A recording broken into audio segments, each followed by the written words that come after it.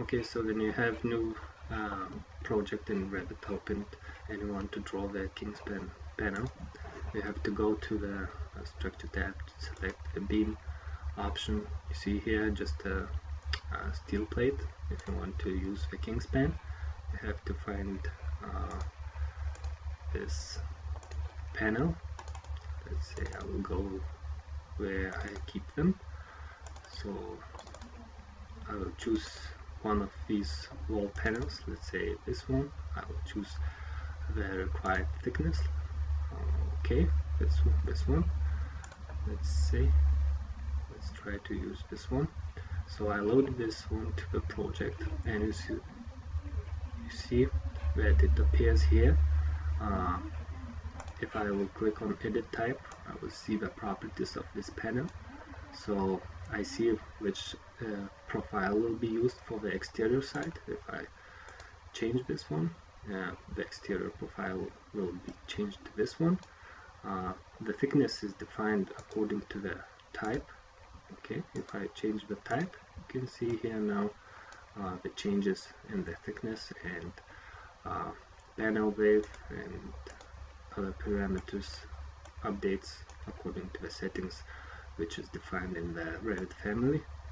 So okay, let's say for this panel I will choose this exterior profile. I'll click on OK, and I will just draw it like this, like 5 meters element.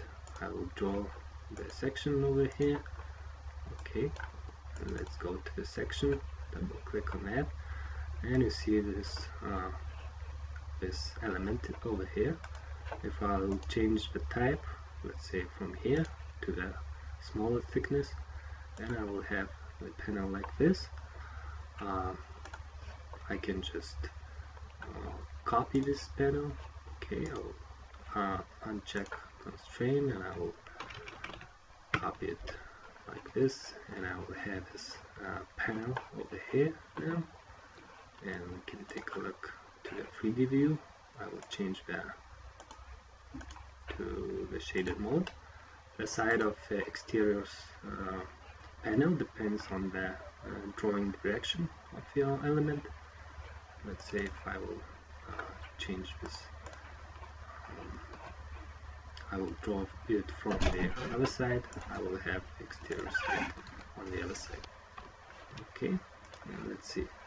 You see now the exterior side is on this side, and if I can modify the exterior profile, if I will click on that, you will see the changes appears here.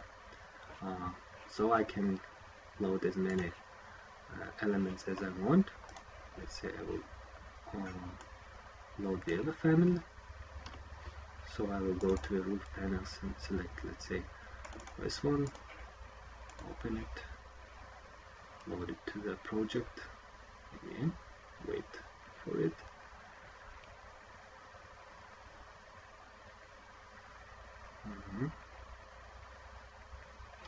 And we can just draw this panel, let's say like this, and we will have it over here, just like this, and we can copy it with, I don't know, the exact distance, okay, whatever you want and how many you want. You can change the offsets and so on, but I can demonstrate this. This is usual approach of standard Revit users, so they know how to do this.